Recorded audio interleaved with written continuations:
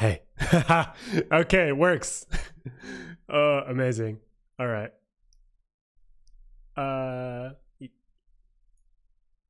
Okay, I just heard myself back. That's amazing. Woo! Apparently my stream key got changed. All right. And where I'm just gonna Twitter this. Woo! And hey, Rihanna, welcome. I it's been like forever. Wait, hold on. I need to tweet this. We're live hacking on NG-HTTP2. I really hope my Twitch key didn't show. So apparently my Twitch key like got reset. I was like, oh, no, let's stream. And I was like, no, it doesn't connect. I couldn't figure out why. So I just checked my keys and they were different. So something happened. I have no idea why. Slash my name. There we go. All right. Yay. Okay. All right. That should go. This should be here. So today, happy new year, everyone. Anyway, today what I was thinking is I've been hacking on this well, I'm really all over the place. breath. All right. So what I want to continue hacking on this library that I've been working on called NG-HTTP2. Here's the system version by Alex Crichton, who is part of the Rust core team and it's been like around in the Rust community forever. We met up in Rome and we created bindings to this thing. Happy January. Yay, thank you. Which is called NG-HTTP2, which allows you to parse HTTP2 frames.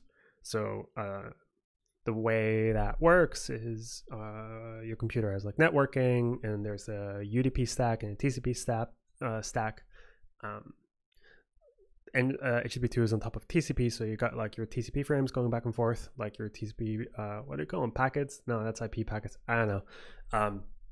And this thing sits on top of that, and it parses those TCP things into meaningful blocks of like, oh, you just sent me a control frame. Oh, you just sent me a data frame. Oh, we're now multiplexing this stuff. So it can parse the TCP stream into the HTTP2 protocol. Currently in the Rust ecosystem, there's this thing called H2, which is an HTTP2 or a Rust implementation of the HTTP2 protocol, but very clearly it does not handle, they're not mentioning it, but doesn't handle push, which is unfortunate. Yeah, they're not mentioning it. They should though. It is already used by Hyper also, so I think they just didn't like update it.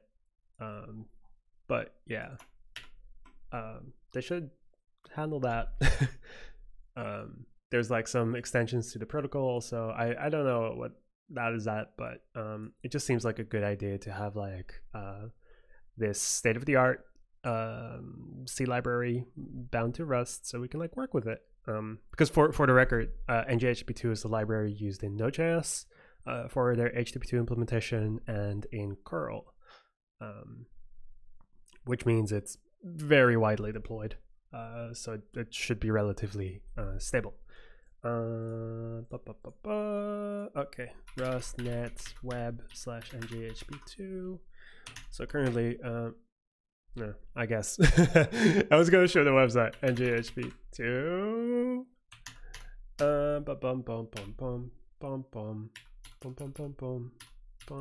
go. All right. Yes. All right. So this is what we got. This is a repo. We got a whopping 8 stars. It's part of the RustNet web working group, where we have a few things, mostly my my really bad crates. Actually, this is kind of fun. There's a few things here. Oh, I didn't make this one. Technically, I created the repo, but I didn't build anything out of it. Tyler and Neely, you're right about the mic effect. Huh. What mic effect? Also, hey Tyler. Nice of you to tune in. You should come on the stream sometime. Tyler lives in Berlin. He's a friend. Also does Rust stuff, so that's really fun. Oh, good mics is good attention. Oh, I don't remember saying that, but I don't disagree with it. All right. Mark Hidley just subscribed to Twitch Prime. Oh, thanks, Mark. Especially in meetings. Yeah, that's so true. People are always like, "Oh, are you like a professional?" I'm like, "No, I just have a microphone." Like I don't know. I like Air. Twitch shows join dates now if you click a name, or is it just the mod feature? I can't create it. Oh, that's cool. Ooh, that's pretty fun. Oh, awesome.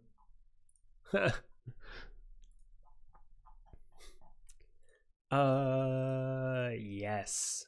All right, but before we like dive into the NGHP2 crates, oh, this is what I got already, by the way, which is like a whole bunch of stuff. I should show you the docs of like this other thing, because that's pretty wild. Also, can I show it here?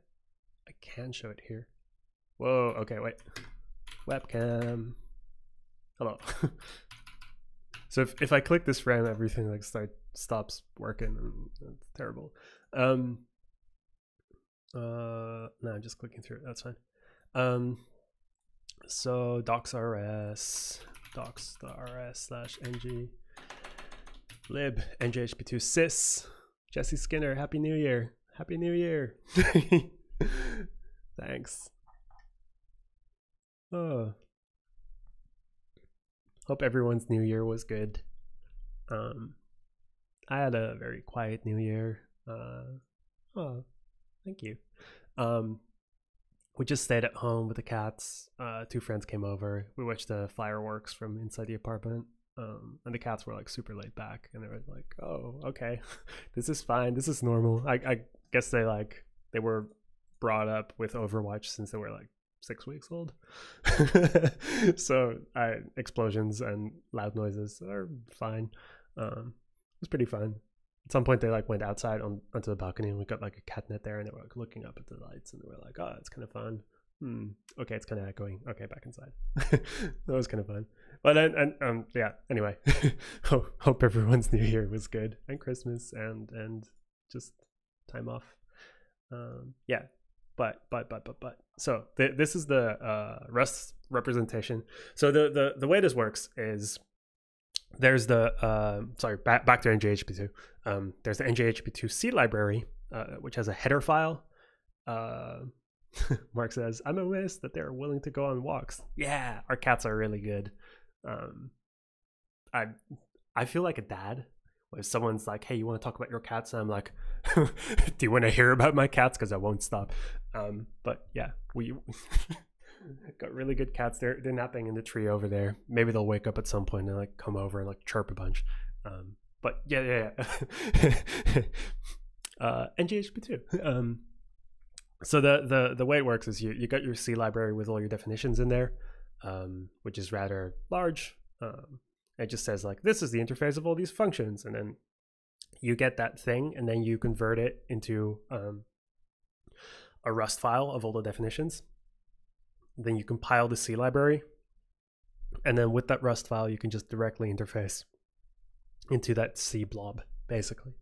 And then you include the C blob into like your binary, and it's very compatible.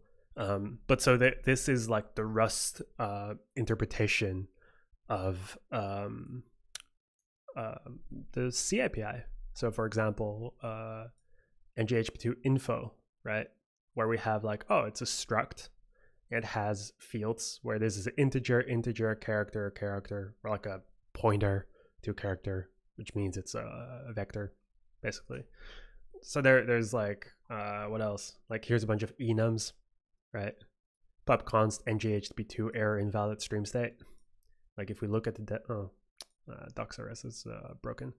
But this is an I32 under the hood, and it just points to a number minus 14 or something, right? So oh well, thanks for popping in. And thanks for the good luck. Hope you're well. Basically what this is in Rust, this would be an enum where all these error kinds, they're different error types, and but in C they're just constants, and the constants point to a number. So the way you figure out what the error was is just by looking at the number, which is not ideal because we can abstract it better in Rust. So in our case, what we, for example, have done with all these error things here, all these error constants, is we have the error kind, and it's now just an enum of all these things. And if we look at the implementation itself, then here we have the definition of all these things, which is very long. But then we have a conversion, implement from ngHTTP2 error for error, that allows us to take one of these error codes and convert it into an enum member here, which is kind of fun. And also the other way around. Oh, not the other way around, but we could do it the other way around. It's just because we never bubble it back down. So what we then have is we now have an enum that represents this thing. There's like a few enums in here. For example, stream state. There's like all these stream states. And if we look here at stream state idle, open, reserved, local, like all of these, again, they form an enum together, but we just represent it as an actual enum. And that's how we start creating the abstractions. Like as a quick little primer onto how these things work. So that's like for enums. A bit trickier is how to do structs. So in Rust, the struct is kind of like a class in some other languages. For example, JavaScript works similarly. Because does it work similarly? I don't know. Not necessarily. Wait, I'm just thinking right now. So the idea of a class is you have some data that's contained, and then a bunch of methods on top of it. So you have like an entity that can like interact with the internal data. You can call methods on it. You can pass it some stuff and do some stuff. C does not have a notion of classes. So the way it does this is, for example, there's the ngHTTP2 session, which is an empty type, doesn't contain anything. It's completely empty. All we did internally is use a marker. And then here you have ngHTTP2 session callbacks new. Callbacks set on, callbacks like all these things. And all these, there's like more session methods over here. Terminate session, right? All of these, their first argument is a mutable pointer into the session type, which you pass along. And usually like some other stuff also.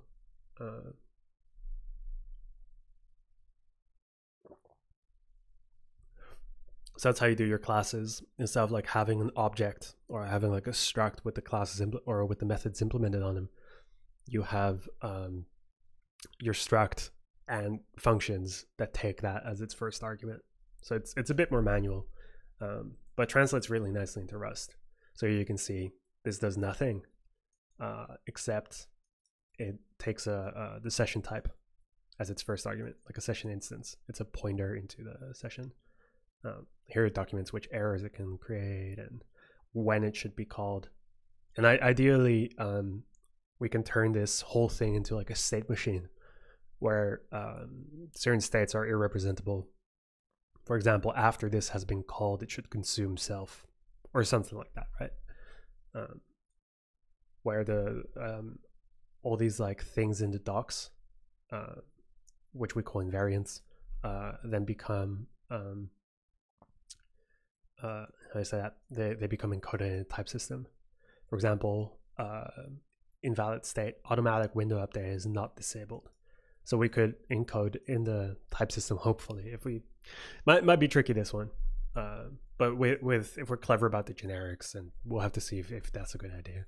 We can encode that this method cannot be called if the window update is set in a particular state.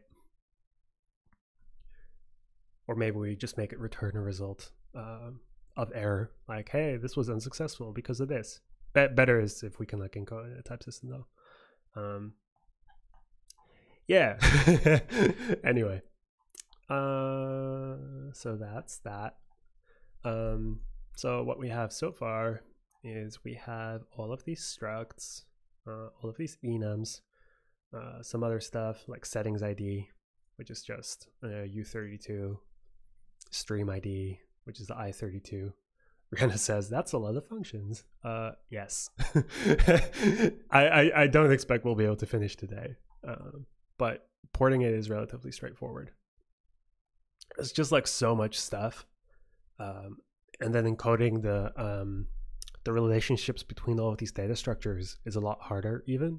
So I'm thinking of doing like a two-tiered proposal where first I encode all of these into their safe variants. So all of this stuff becomes just safe. And then either I create new structs that wrap around them and then code like all the invariants inside of it. So like, hey, this method can't be called if the stream state is in this state, right? And then the type system checks it at compile time and you can never get it wrong. Either in the new struct that does that or in the existing struct. It's a bit of a question how. Also, all of these have like callbacks everywhere, which is like you call a method and you set the callback in a separate method. Maybe that should be one method where you have the set on frame receive callback, set on invalid frame receive callback, right? So that's a basically an asynchronous yeah. So these two, they're both part of the receive callback. So set receive callback has this one, has this one, has this one, and all three could maybe be set when you set the receive callback, or you know, think of ways in which we can make this a true like API that you can navigate just by trying out stuff, rather than like needing to memorize which method you can call before which other method and looking at it at a runtime. It's just like giving you errors. It's nice if the only person that ever needs to figure this out in the Rust ecosystem is me. Like we just encode it, get it right, and everyone can use it. That's basically the idea here. So let's go to the repo. All right. Can people read this, by the way, or is it too small? Because I feel the font size like got a lot smaller than it usually is, which is a bit unfortunate. Tyler says, yeah, I can read it. That's good. Awesome. Yeah, I would imagine people reading on mobile might have a bit more trouble. Yeah, exactly. A problem with Alacrity is that I don't know how to configure it correctly. I think I might have upgraded it and now I changed it. But figuring that out will like take half an hour. It's not very interesting. So I think we'll just have to wing this, if at least it's partially readable. All right, so we have cargo check right here, which works. Cargo doc -- open, which also works. Oh, and then we get this. All right, that's not awesome, but whatever. Control plus. All right. That doesn't work. Ooh, thank you, Tyler. All right, a little bit bigger. All right, just a little bit bigger.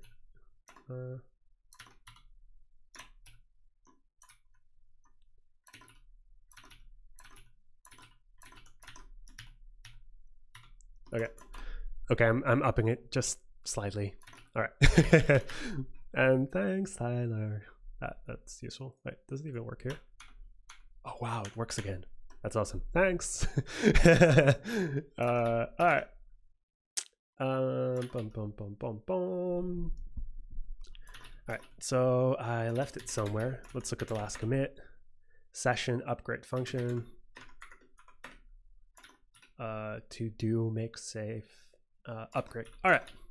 So that's in the which file, session.rs. Oh, also useful is to like show the file structure. We have the source directory where we have frames, where all the frame types are going to go.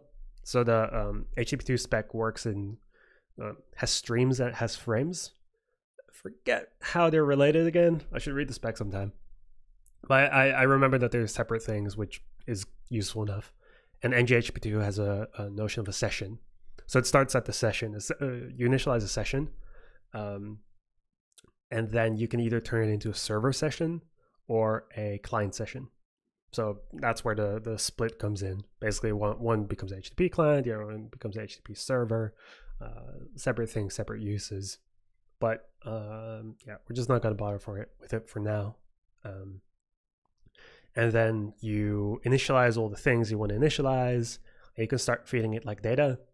And then through the callbacks, different frames pop out. So you can get like your data frames, you can get your control frames, you can get like other stuff.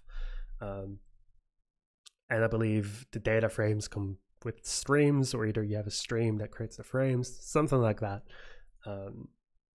But yeah, so right now I'm working on the session type and getting the methods in there. So the first thing I implemented is drop for session. So NGHTTP2 has a notion of delete the session.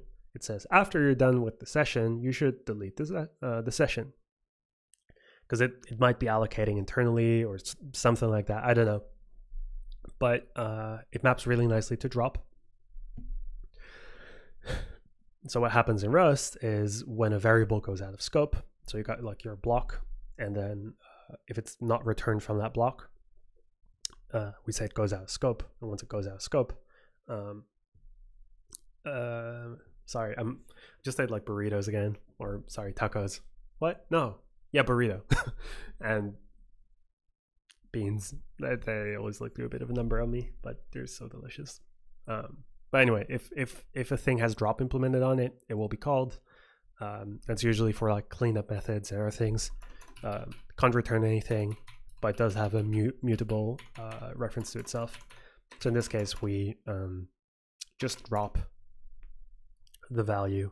Basically, we just clean up all the things that are left. So that was fairly straightforward. All the of note, all the functions that have like a little warning sign behind it, they're unsafe functions, so we need to wrap it in an unsafe block. So we had like 2 more functions that were fairly straightforward. The send callback, the receive one. Like these don't do too much. All we do is we call it, we pass a reference to its internal, and then we say we match the error code and turn it into like a result of either like one of our error kinds, or just the okay of nothing, right? So the result here can be tried, and by try I mean like the question mark operator. Same for sends pending frames to a remote peer. Now consume is a bit more interesting. Is it? No. Yeah, because we need to pass it 2 things: the size and the stream ID. So that's fairly straightforward because those map really nicely. It's just a I32.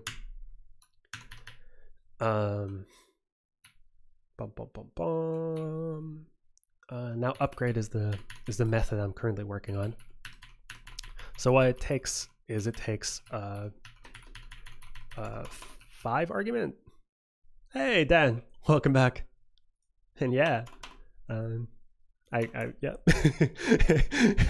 it has been a while. I'm very happy to like be doing this. I want to do this a bit more frequently now. So the session upgrade takes a kind of reference to the option struct, session struct, sorry. It takes a payload and payload length. So this is, actually we should call this payload pointer. So it takes the payload pointer and payload length, and it reads bytes from the start of it till the end of it. Reads, not writes, so it's not mutable.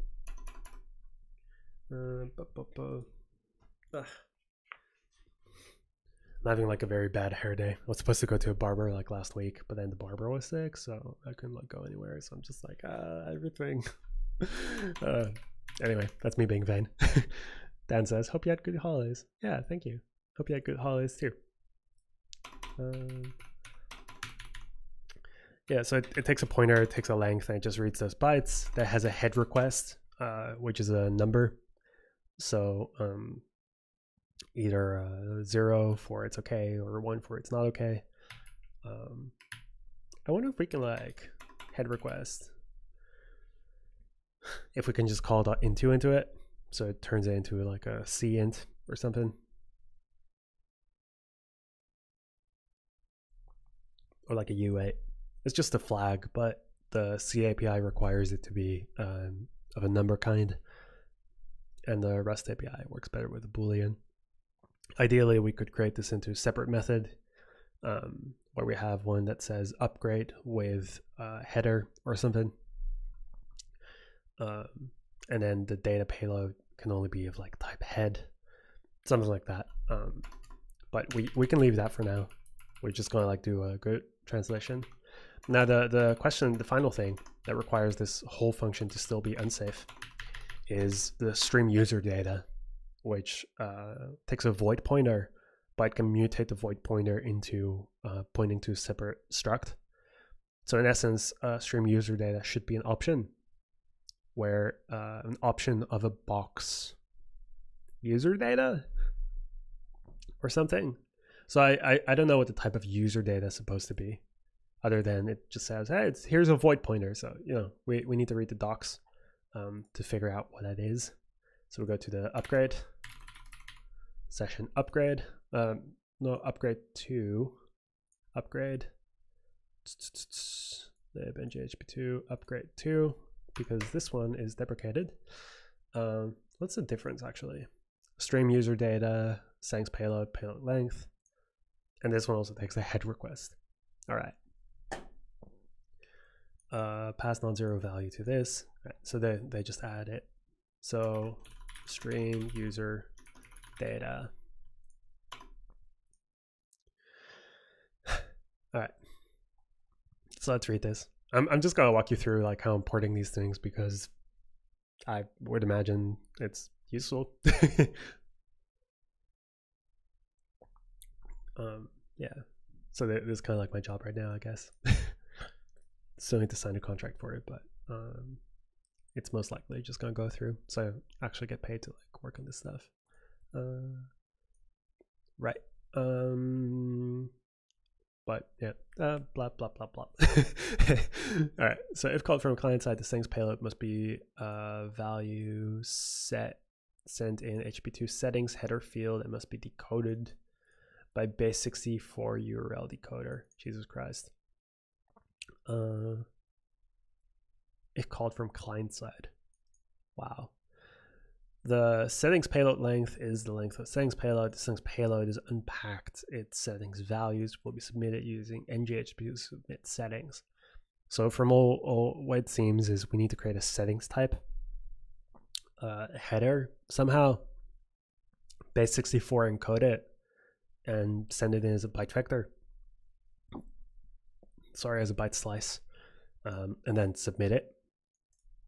So in all reality, this should be an option, must be the value sent.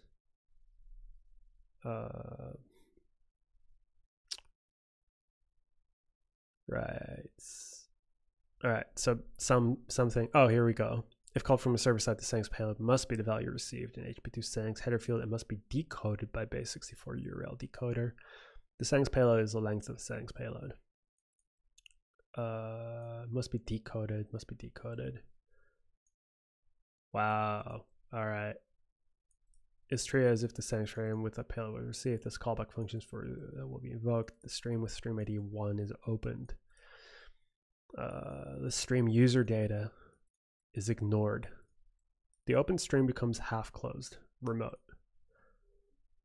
The open stream becomes half closed, local, for its stream user data. All right, so we just do a quick search for this. get stream user data, set stream user data. So I have no idea how that works. I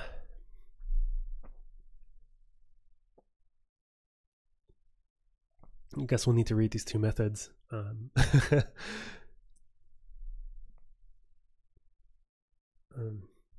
Yeah.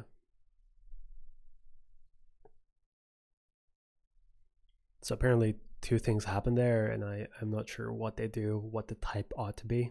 It needs to be an option for sure. In parameters, none. All right, so let's look at these two. Get return stream user data for stream ID. The stream user data is provided by NGHP2 submit request, submit headers, set stream user data. Unless it's using, if the stream is initiated by a remote endpoint, stream user data is always null. If the stream does not exist, function returns null. All right, so it sets it. What does it set?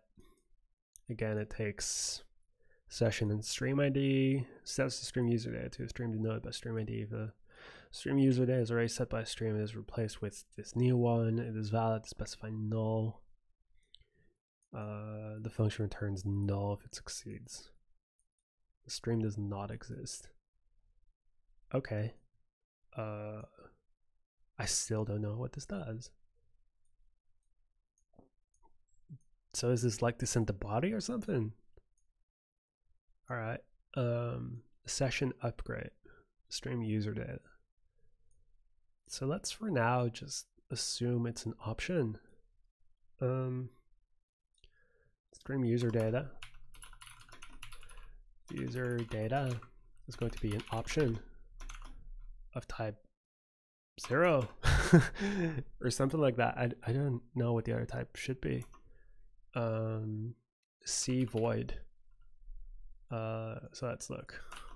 Rest option to void. The empty void type. Cast the C void. Xn create void. It's probably years ago, isn't it? Yeah, 3 years. Set sock opt. True eval.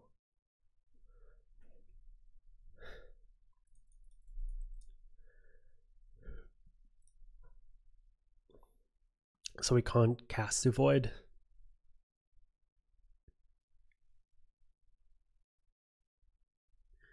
Okay. So we need to create a void pointer.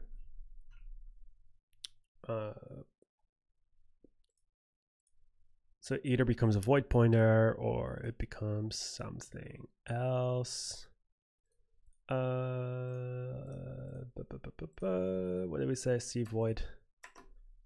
Let's look at the C void. Implement from for T, trying to borrow mute, blanket. That's not useful. Debug. And let's see void. C is void return type. Ideally, this type would be equivalent to bang, but currently it may be more ideal to use C void for FFI purposes. Interesting. So the bang operator means it's irrepresentable. So maybe someday that can be done. I don't know. So it says it's irrepresentable. I don't know how to like do this. Lib NGHP2. You know what? Maybe for now we just like tape over it. Or just like mutable pointer.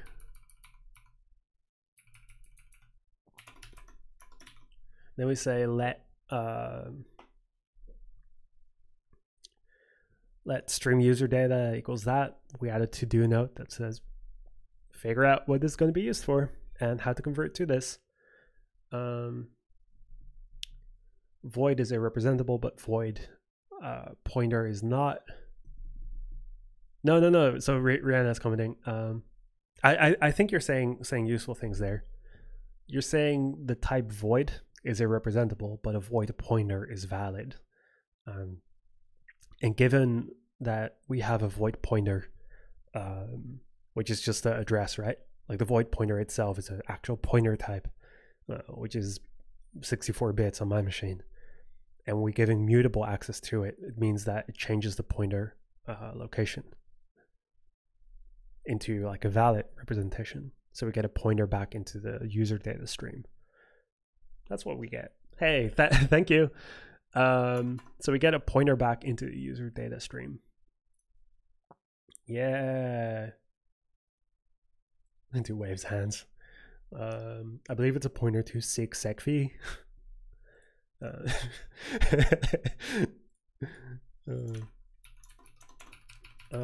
right. So let's see. Upgrade. Let stream user data equals that. How do you initialize one of these? I'm not sure what the mute means there in Rust. Yeah, that says. So it means it's mutable. It's we give write access to this pointer type. So C can take that pointer type, write to it, and then we get it back after it like goes that scope again. So we basically give it an uninitialized pointer. We say like, hey, we allocate the pointer for you here. Please change this to where stream user data will be once you're done. Yeah, exactly. So it changes into something else. I don't know what it changes into. So C pointer as a pointer. So we get a pointer back, right? Consume a box into raw. Get it from C. Panic as mute mynum. All right.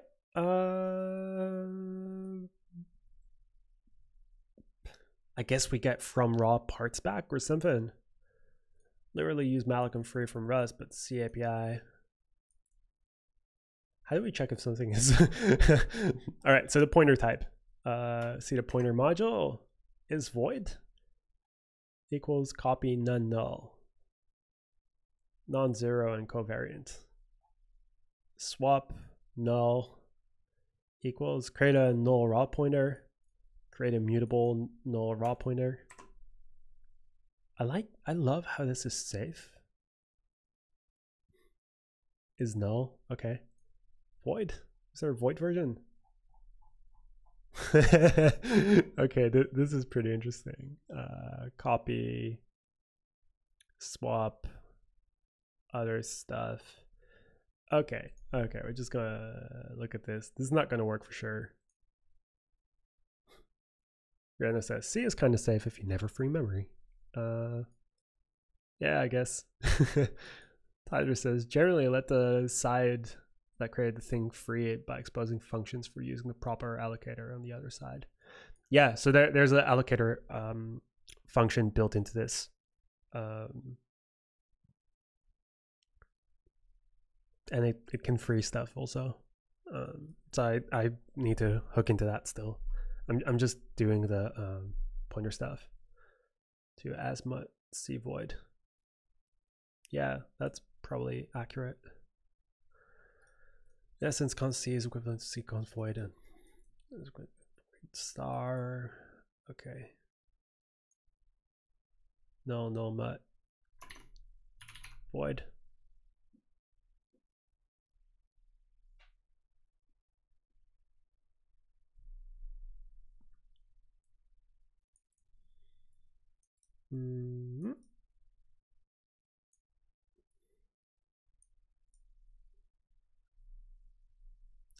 All right, so libc malloc is null, mynum as libc void, c void, coreify c void.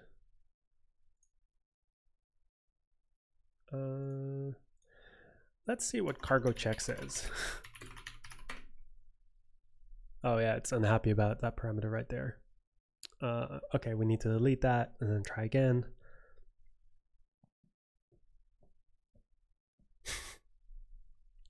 Sorry about this, like I'm very new to getting this stuff to work.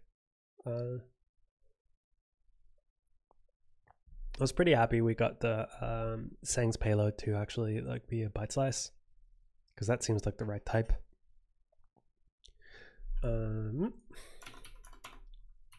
Self inner, so we delete this, match res and mute.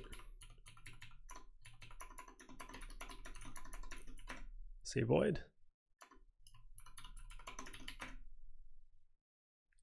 Okay, so I think you're right where we say we create a new pointer. Pointer new.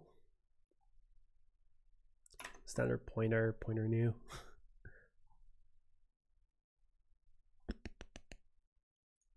Pointer null.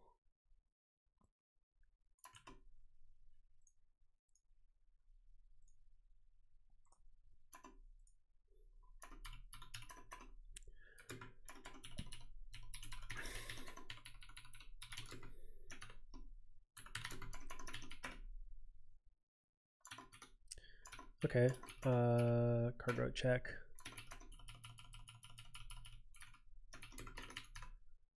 Or let's call this usize. Expected pointer. Cargo check.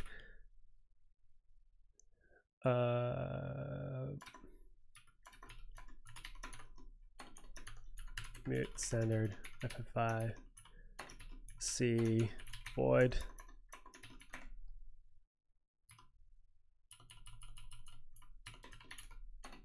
Usize. Nope, that's also not it.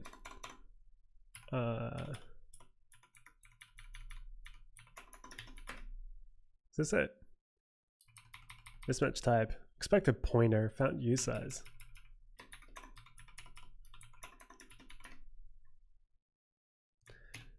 So ask C FFI. What did it say again? Pointer null. What's in this one? That was in this one.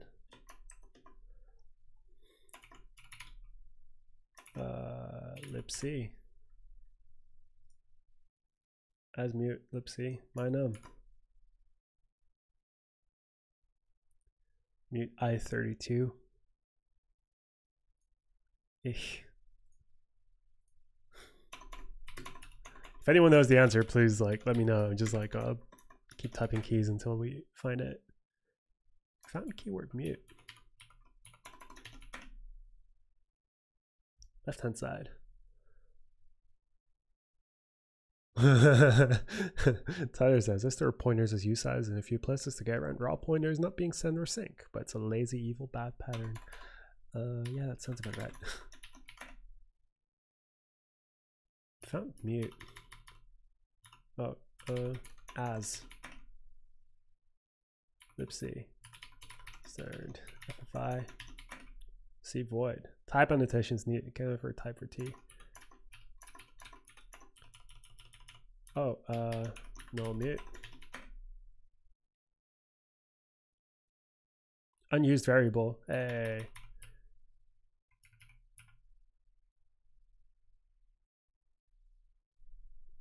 There we go. Yeah, that makes a lot of sense.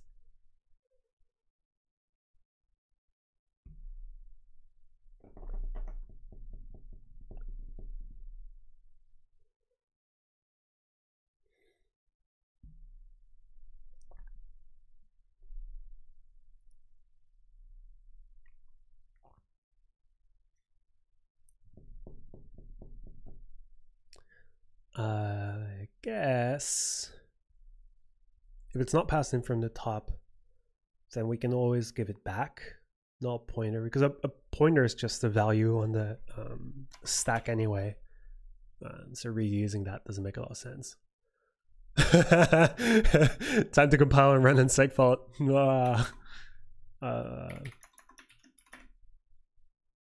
Unsafe. Okay, so this is now safe again. Okay, that is safe. Is this safe?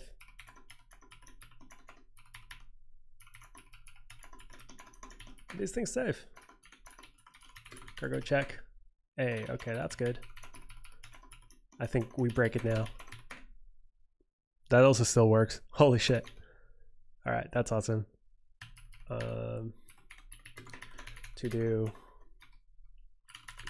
return initialized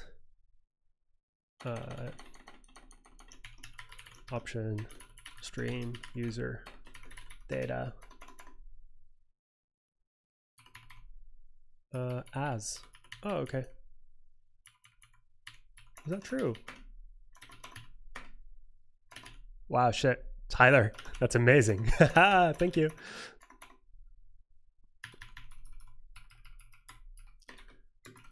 From the function.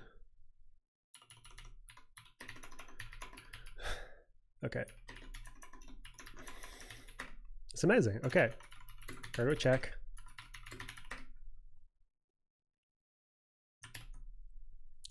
Boom, boom, boom, boom. Let's look at our code.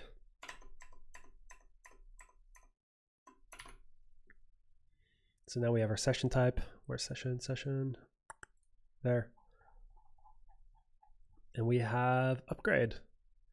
Performs post process of HTTP upgrade request. This function could be called from both client and server, but behavior is different. There we go. Now that looks like a very rusty API. All right, cool.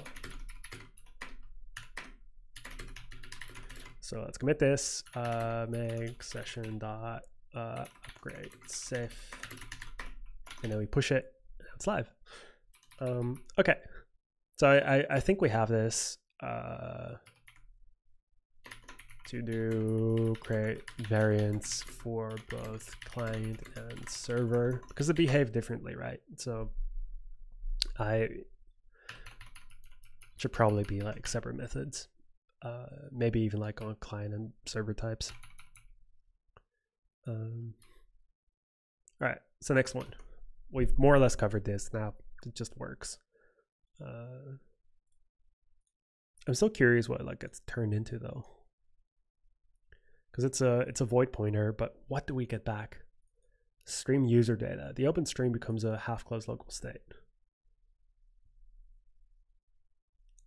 See if stream user data pointer is still null after a call. If so, return error.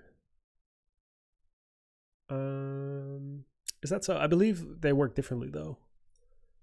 There's a version in which it's valid to still be null. Yeah, stream user data is ignored if it's in server mode. All right. See you around, Rana. Thank you for joining stream.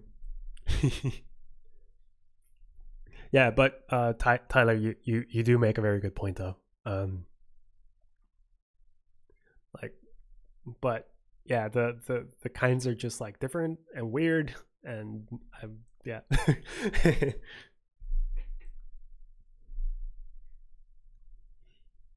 settings payload must be a value received in HTTP2 settings. Header must be decoded. So I guess it returns a user stream type. So let's see what the stream type is. Structs, and there's RC stream and JHP2 stream. Shed declaration. Oh.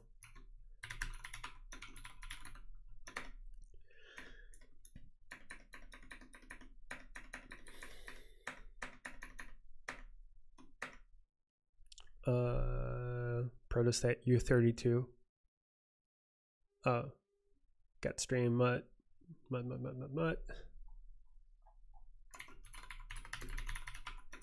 Stream. There we go. So that's the actual type. All right. So for completion, we should probably we already have stream ID.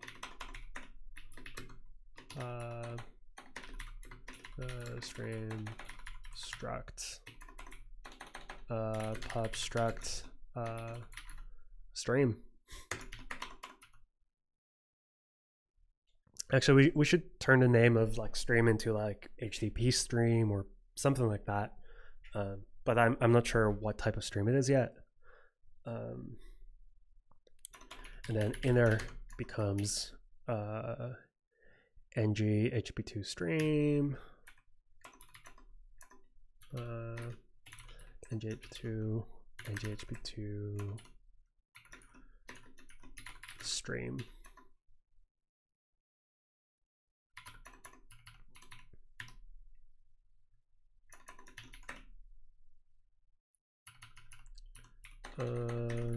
Derive debug, and then we can initialize a new one.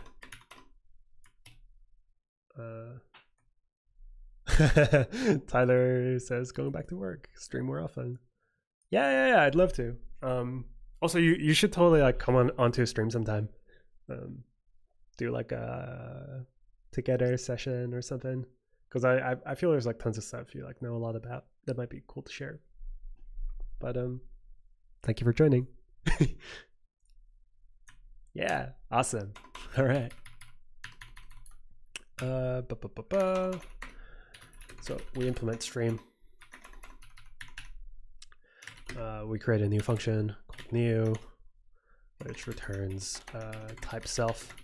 So that means it returns type stream again. And then we do self inner and JHP2 stream. I believe that's how that works. Create a new instance, and we inline this. Cargo check. Oh. Lib njhp2 sys.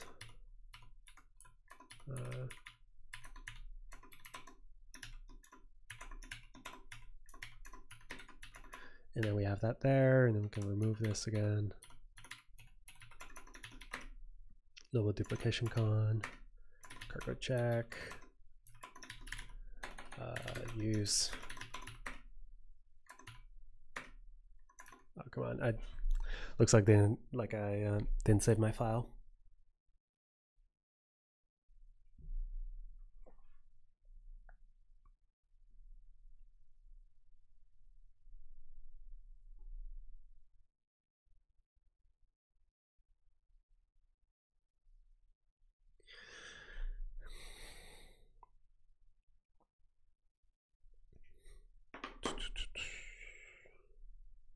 Okay.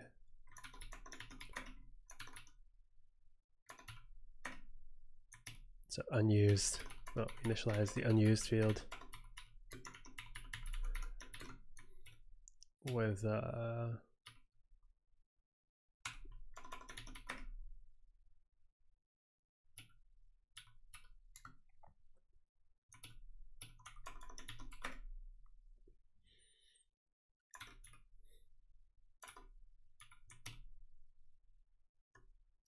damn it. I forgot how to initialize this. Inner pad length njhp2 data from inner self inner from inner njp2 stream session.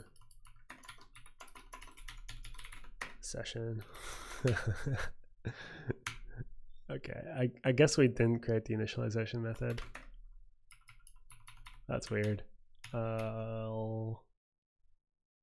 It's like a function that creates a new instance of this. All right, because that's the question, right? Like, how do we initialize this?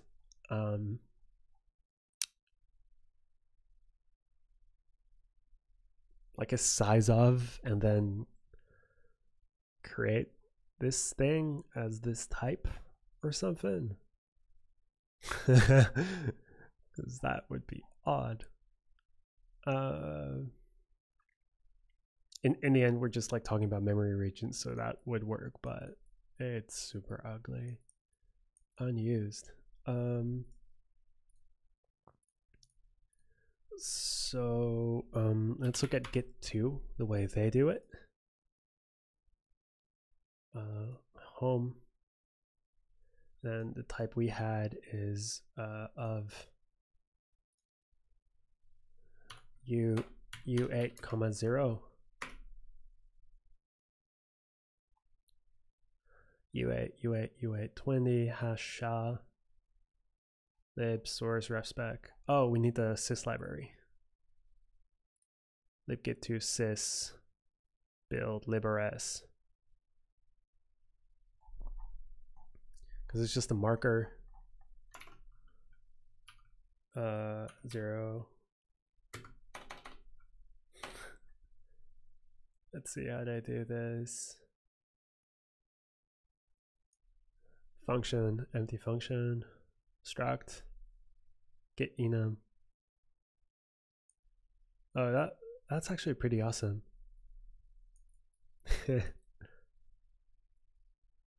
So Alex just hand rolled this, which is really cool. Make their calls, get enum, pubstruct, git clone, signature, IDs, git OK, size T. Whew, trying to figure this out.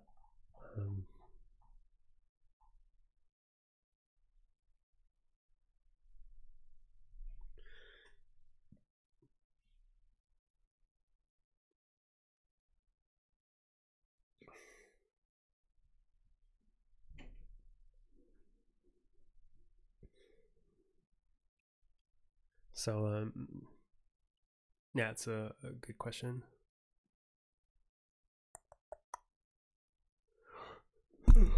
Sorry.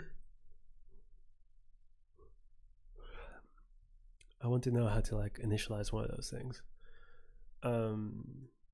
Which I guess is Mook City asks, there's no HTTP2 parser in Rust yet. The answer is sort of. There's the H2 crate, but it's not complete. There's no HTTP2 push. There's no, to my knowledge at least, because H2 does not support that, as far as I could find. And we do want to have like H2 push. We do want to have like some of the newer features. I would love to be able to multiplex web sockets over HTTP2. Node.js can do that, and they use ng-HTTP2. So I figured creating bindings into that seems like a very reasonable idea. It does require us to figure out this FFI stuff, but that's more a bottleneck on myself than it is on the quality of the thing. So I'm just learning how to like create these things. Unused. So we can't initialize like this.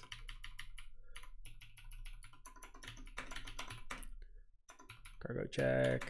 Yeah, that's also not going to work.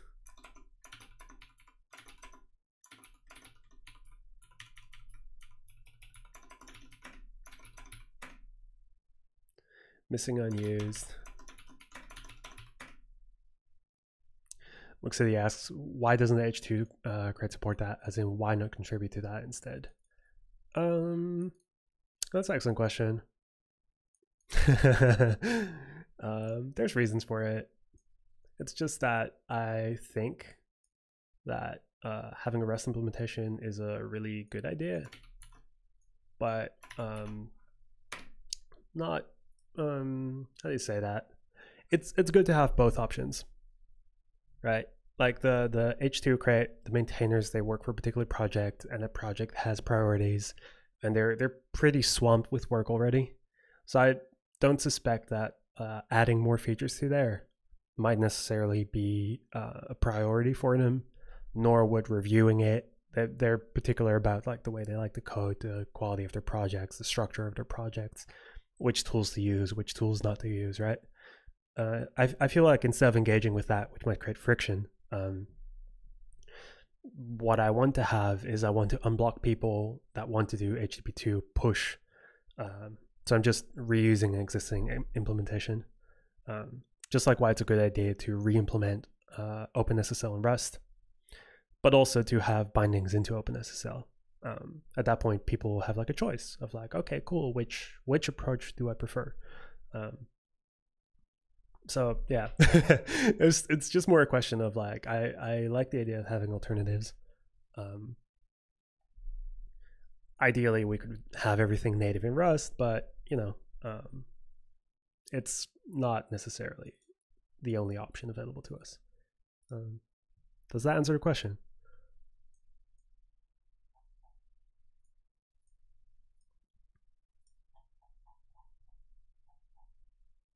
Okay. It's oh, by the way, everyone should read this article, which I think is very good. It goes into the way async await is basically going to be structured in Rust, because people there's the syntax portion which has all this stuff about like pinning, unpinning, all the other kinds of things. This is more like what people will be interacting with, like how do event loops work. That's basically like, oh, there's three parts to it. There's the bindings to the IO layer, then there's the executor layer, and then there is the futures which you create, and the interaction between them is interesting. An example of how this works can be found here, because the idea is that executors and IO layers, they should be interoperable, so you can like swap out one for the other. So here we use the futures executor, which comes with the futures package, and we use that, and then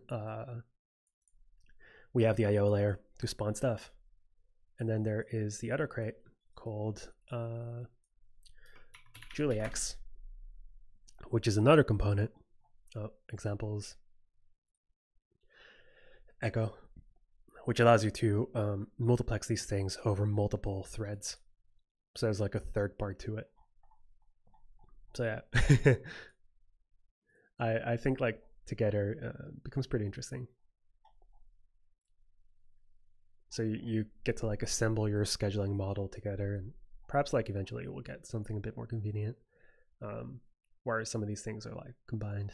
But yeah.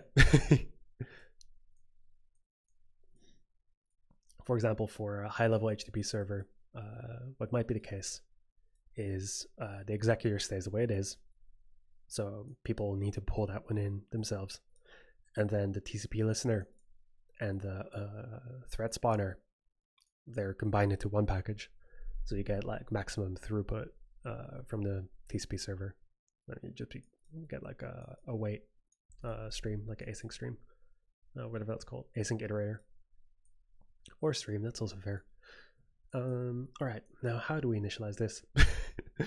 So this was created using what's that called? C bindgen, bindgen, fifth-gen bindgen, doxRS bindgen, modules, enum variant, latest stable Rust, user's guide.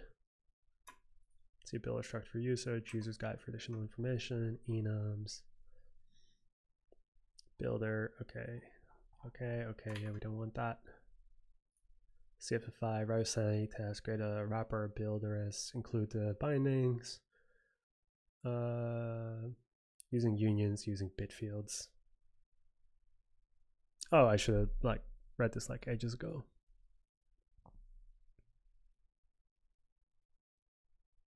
Create a default bit set.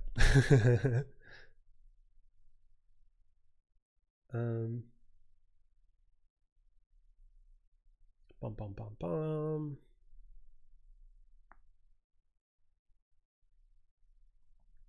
Yeah, so I just want to know how to like initialize those zero size structs, because they're basically kept around so they don't get compiled out, because that would be bad. But I don't know how to like use them also. Copy and clone, replacing one type with another. Okay, that's useless for us. String and type as an opaque blob of bytes. Bindgen builder opaque type. Whitelisting, blacklisting, publisher crate.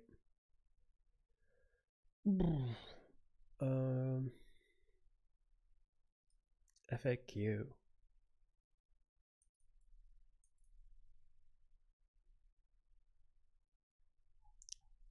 Yeah, okay, excellent question. Whitelisted class. I don't even know what I'm looking at. That's C++, isn't it? Or Java? No, it must be C++. I don't know. Add bindgen as a build dependency, create a wrapper H file, create a builder rest file.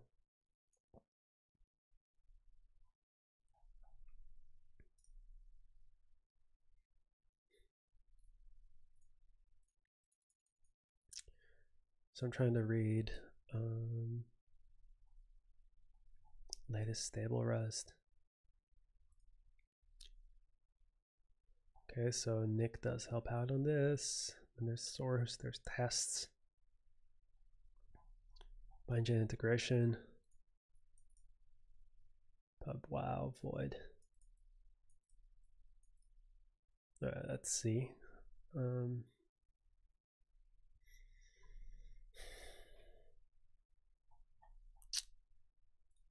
Tests. There's no examples. So what I'm trying to look at is the C type U8,0.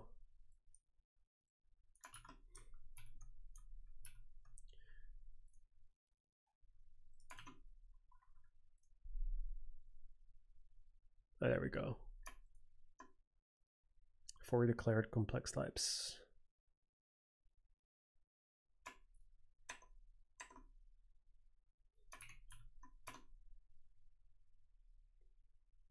Struct, clone, self.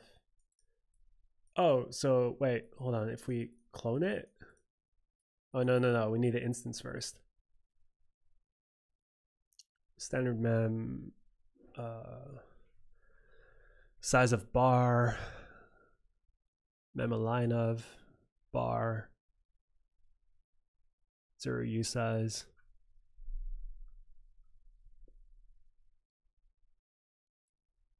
Standard pointer null. What? How do we implement default for bar? Standard mem zeroed. Oh wow. Fuck. This sucks. All right. Self.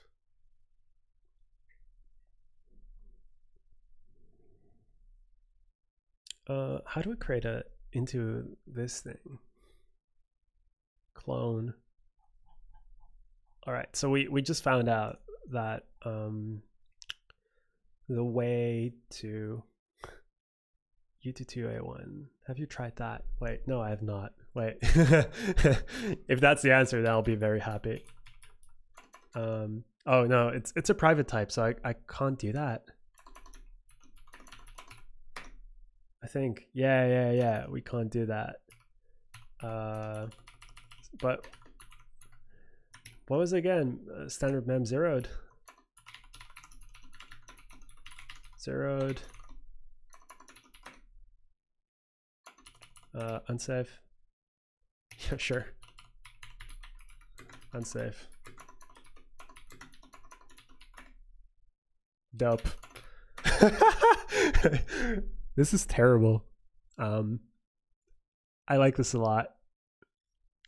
This is not okay, because essentially we're calling zeroed out memory of a type that doesn't exist. It's just a marker type.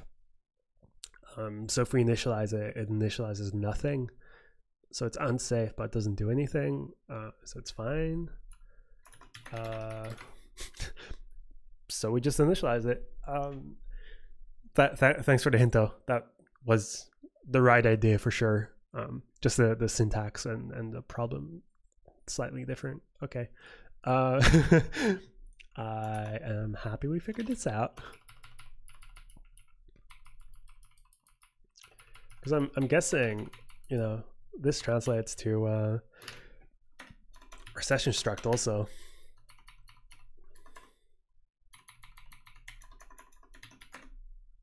Because that's also like a zero type.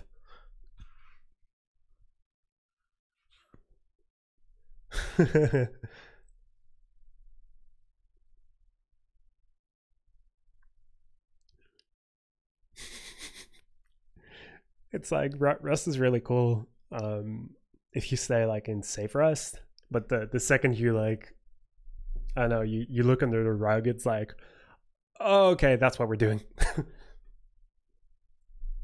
I like that the compiler seems to be happy about this, but you know, we're just like enforcing variants by hand and crossing our fingers that they like hold. But you know, it could be worse. Cargo check. Add constructors for 0 size types. Cargo doc. This is the best. I'm so happy they wrote tests for this thing.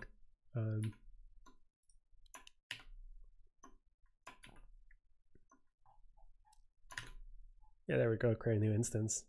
So we create a reference to self. Yeah, it's good. What was the one? Do we have stream state? Oh yeah, we're trying to get stream. The stream struct. Function new stream. Create a new instance, the stream struct, NGHP2 stream, self inner.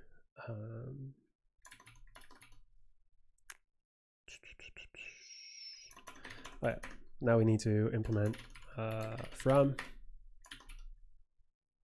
stream state,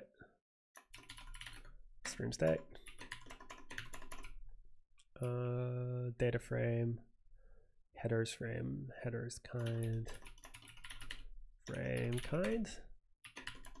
Oh my god. Data frame. There we go. That's a lot nicer.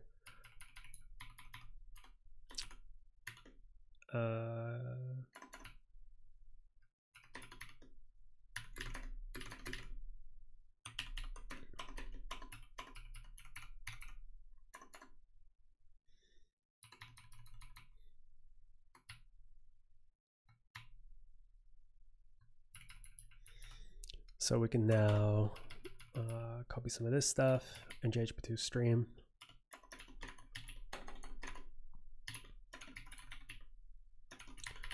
Stream data frame slash stream, and then that should work, I think. Cargo check. Right. So we can now convert all of these into all of the others, and that's good.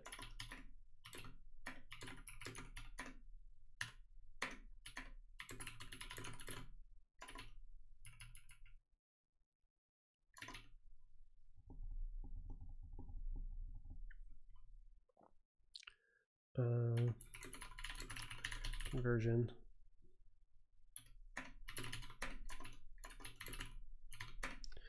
All right. So we now have our type here that can be converted to and from NGHP2 stream. Doesn't hold any data, and that's fine. We can also initialize a new instance of it.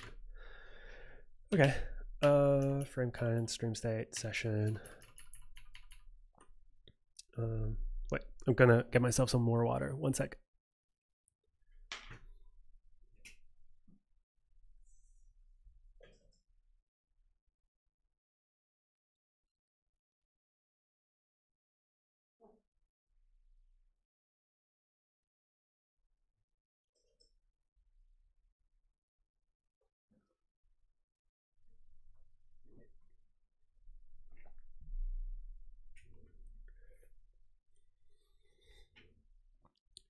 Okay. Are we still live? Yeah, we're still live. Yay.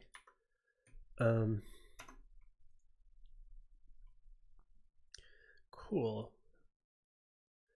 I'll probably need to dash in like half an hour or so. We'll have been streaming about 2 hours, which is pretty good.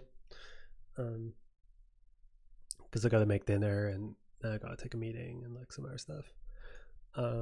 But yeah, I feel like we're making progress.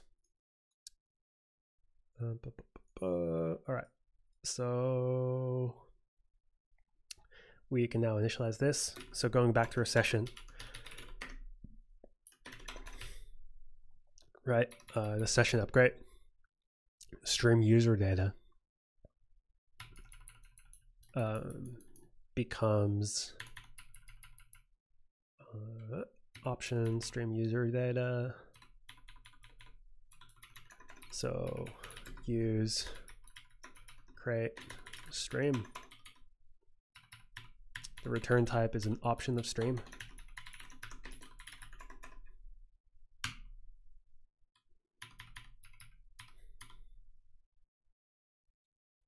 And then stream user data is still the null mut pointer.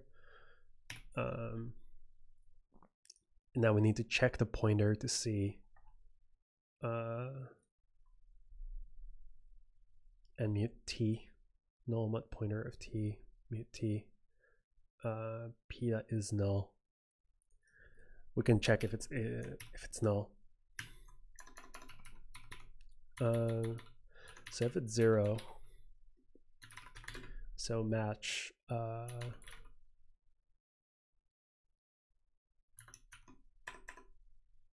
match stream user data,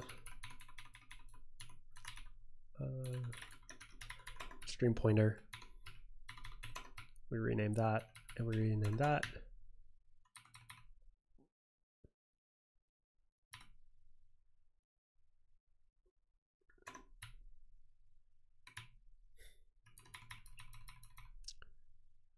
Or if stream pointer that is null, we return none.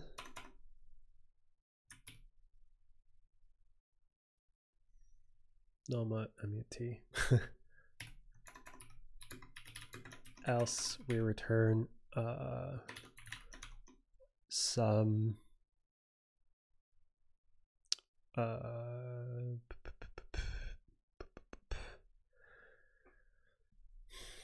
fuck, how do we do this?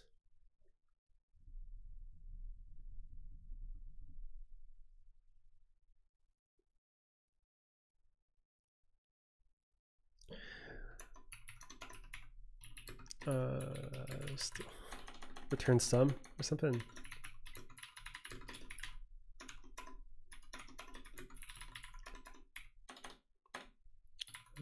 Stream pointer.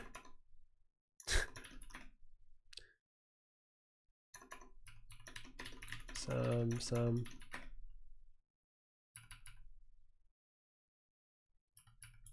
oh, okay of none, okay of some.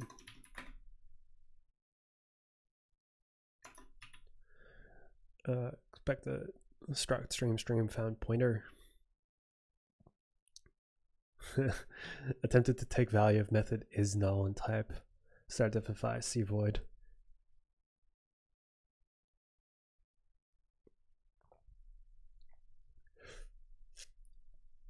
So the question is, we now have a void pointer. Is that going to be null or not? And this is literally where you get sec vaults.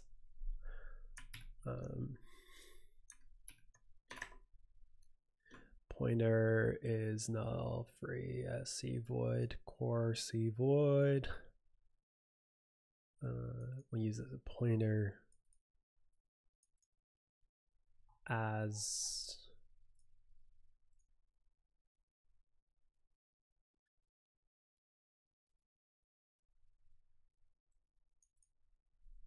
creates a null mutable raw pointer.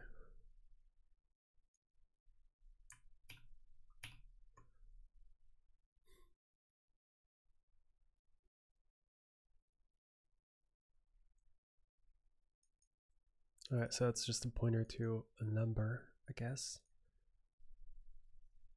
As mute, damn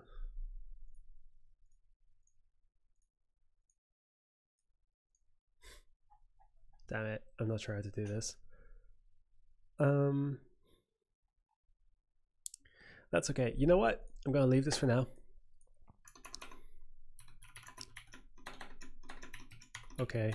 No.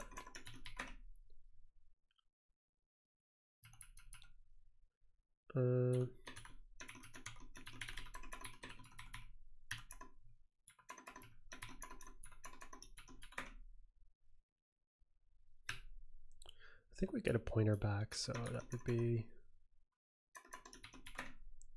like that. Cargo check. All right. So I think this is accurate, but for now it doesn't give anything back. We'll follow up on that at some point. At least now the type is represented. Implement some branch.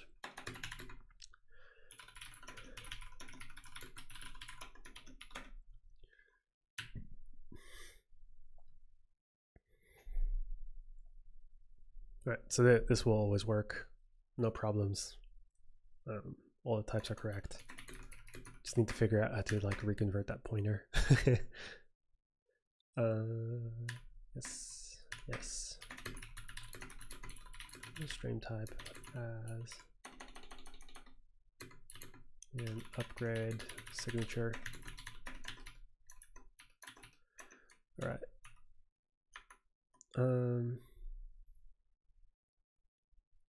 Okay, next method.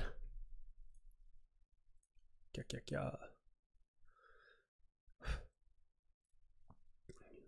user data. No, this can go. This can go. This can go. So I was working on just going alphabetically through the session things.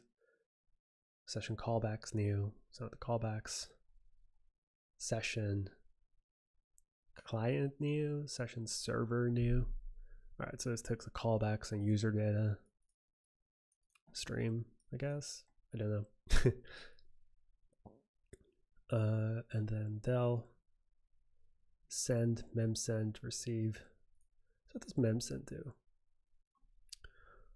Returns the serialized data to send. Oh, cat. Hi.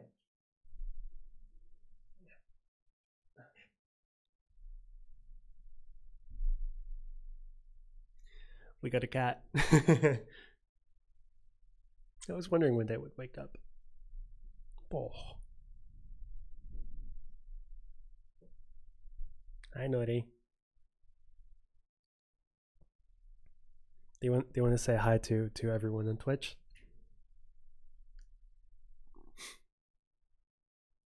Oh. Uh-oh. The cat just plopped down. Wait, hold on. It's very cute. It's just like layered all over the keyboard. Well, half over the keyboard. She really wants pats right now. Wait, I can make her go over there. If I'm a little bit clever about it, she'll relocate. Because that's her favorite spot, like right in the center. So she can get like all the attention. Hi, Naughty. It's not quite my cue to stop yet, but it is a cue to like spend one hand patting a cat. All right. So NGHP2 session memsend returns the data, serialized data to send. This function behaves like session send, except that it does not use the send callback to transmit data. Instead, it assigns the pointer to the serialized data to the data pointer, returns its length. The other callbacks are called the same way as they are in the NGHP2 session send. If no data is available to send, this function returns 0. Okay. So we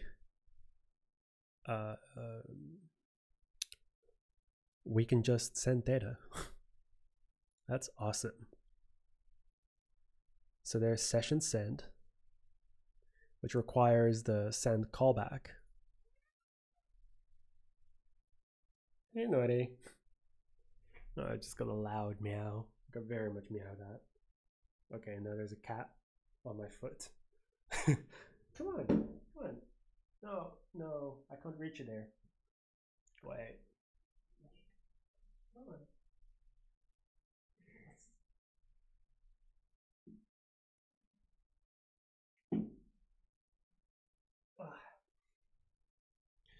I swear.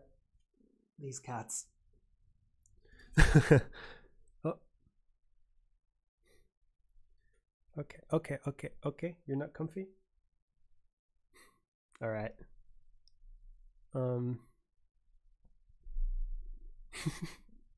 Yeah, good job. Come on. Yay. Okay, she plopped out. Exactly where I hoped she would. It's her favorite spot because she can get like all the rubs and like scrub her little face on the monitor, which is really good. Hello.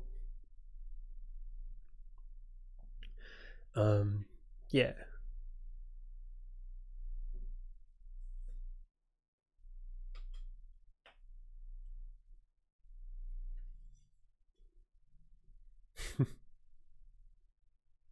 Oh, she's trying to bite my mouse. Yeah. So I guess this is the slightly more convenient version where you can just like send data directly, and that's the difference. So we can skip that, I guess. Receive, mem receive. So this just gives us data back. So process data in as an input from the remote endpoint. The in length indicates the number of bytes from the in. Right. Yeah.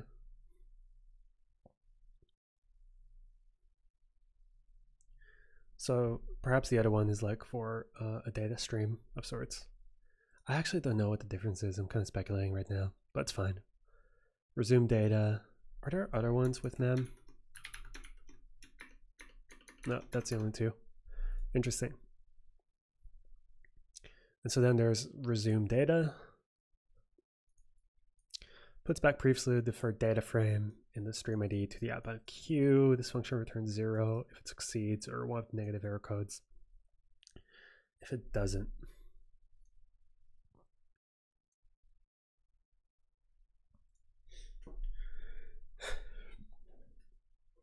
All right. So previously deferred data frame back in the stream. All right, we can trivially implement this. So we're gonna get ourselves our reference function that we just copy paste. It's gonna mostly be the same. It's just a bunch of boilerplate. Then we're gonna copy over this because that's our description.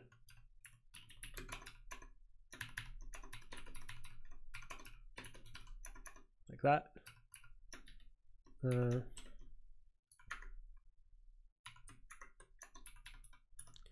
that. To the outbound queue, and then it says invalid argument. That's the only error.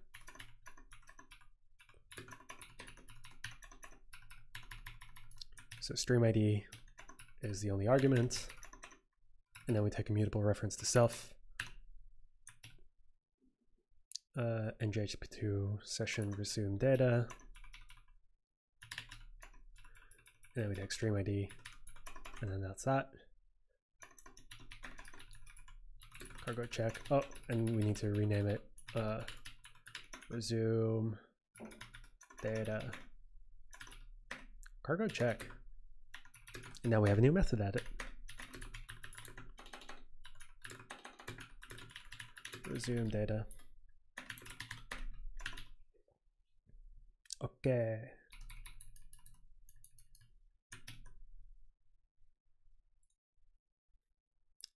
So that was resume data. Want read. It was pretty cool. So we can tell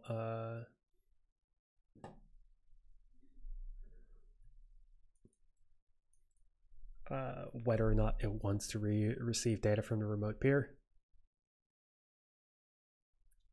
And if both want read and want write return 0, the application should drop the connection because it doesn't want to read or write. So that's a useful question to ask. Like, hey, do I want to read or write data? And if neither of those are true, then it's time to stop.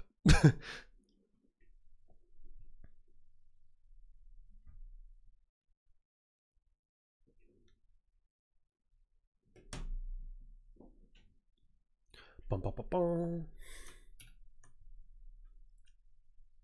Okay.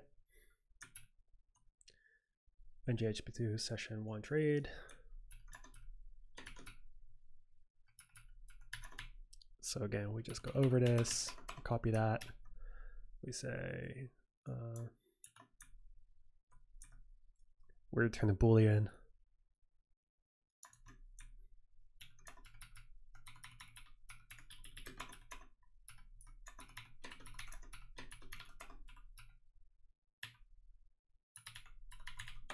So it returns true if the session wants to receive data from the remote peer. No errors. So we're just going to call this want read. Returns bool.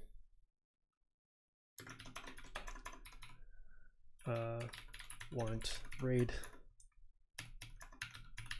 We remove that, and then we say match res. So if it's 0, it's true.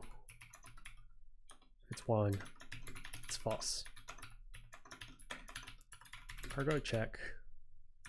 Oh, NGHP2 session 1 trade.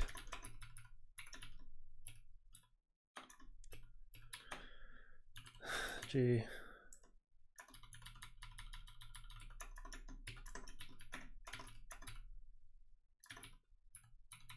Oh,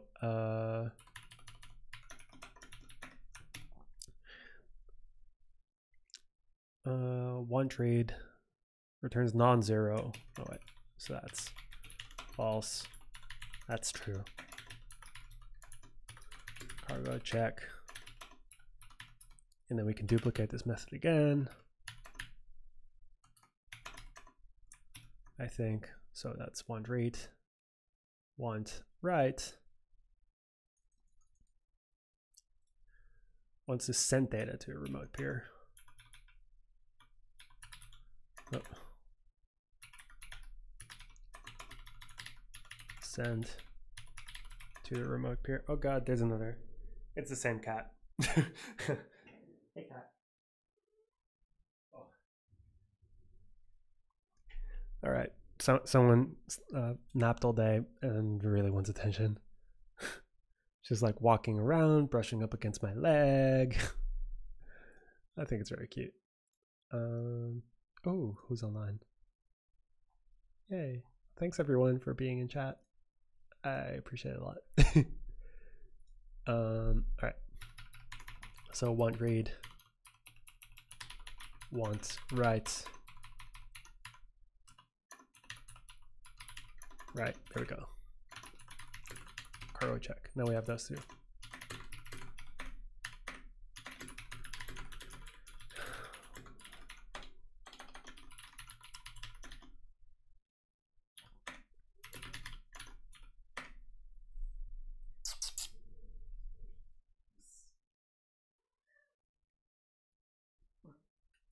Oh.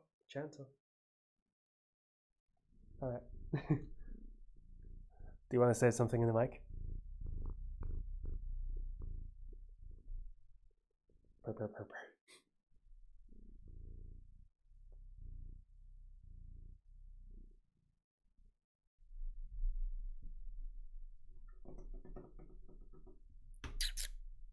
Nori, come. Made your little cat bed. Yeah. Oh, she just wants pats. Yeah. All right. Maybe we have. I want to click it. All right. Yay. Okay. The thing is, the reason why I'm like not stopping too much is because this happens every single day, and every single day she wants pats, or the other cat wants to play, or they want something.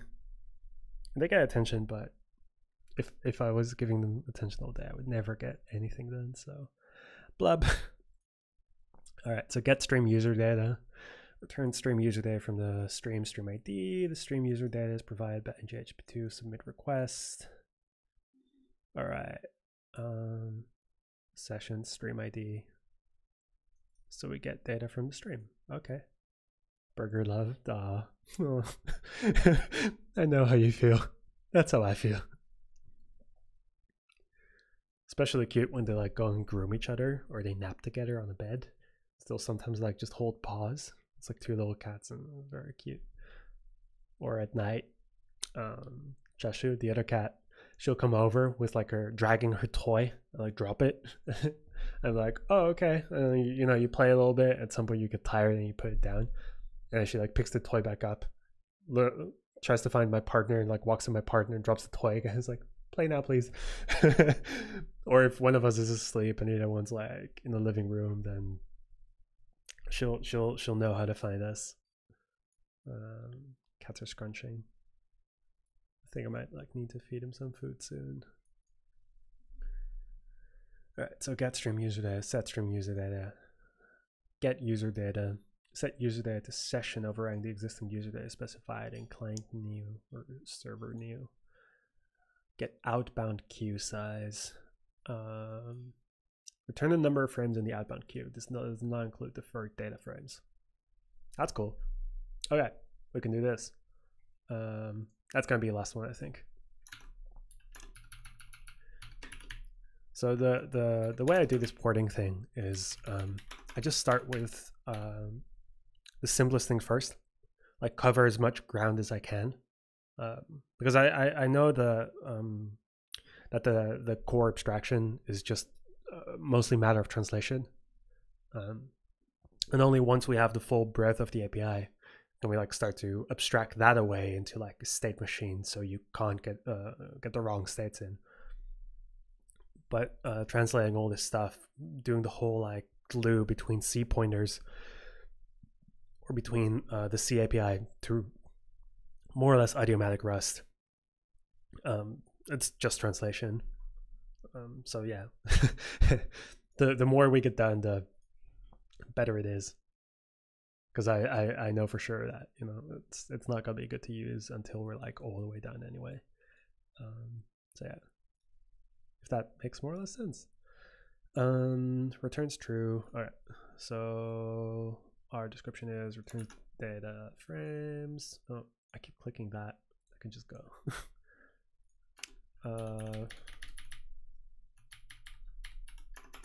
Returns the number of data frames in the outbound queue. Does not include deferred data frames. Get outbound queue size.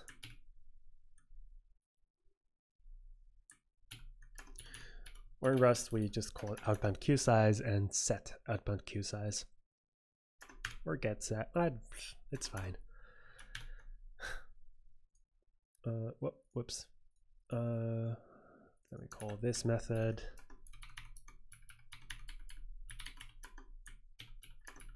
we return a usize.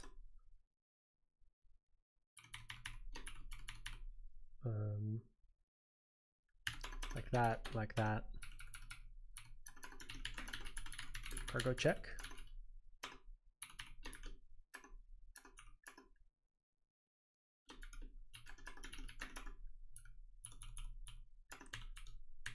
That change. Oh, there we go. Yeah. So this just needs to be like that. Cargo check. All right.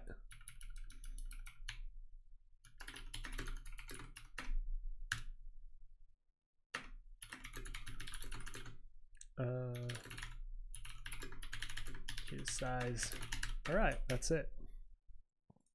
So yeah, what we did today is we just translated a bunch of like these things. I still don't know how to do like the pointer stuff, but I can just ask someone on Wednesday. There's going to be a meetup, like a hacking thing, and I bet Tyler, for example, will be there, and I just get to sit down with someone who actually knows that stuff and unblock that, because there aren't too many gotchas, I think. Yeah, I think that's mostly it for today. Thanks everyone for coming out. I think we streamed for like a good hour and 40 minutes. That's not bad. All right. I'm gonna go feed the cats. I'll probably do one of these again like next week sometime. Given my contract goes through, because I'll have time to actually do these things while I work on this.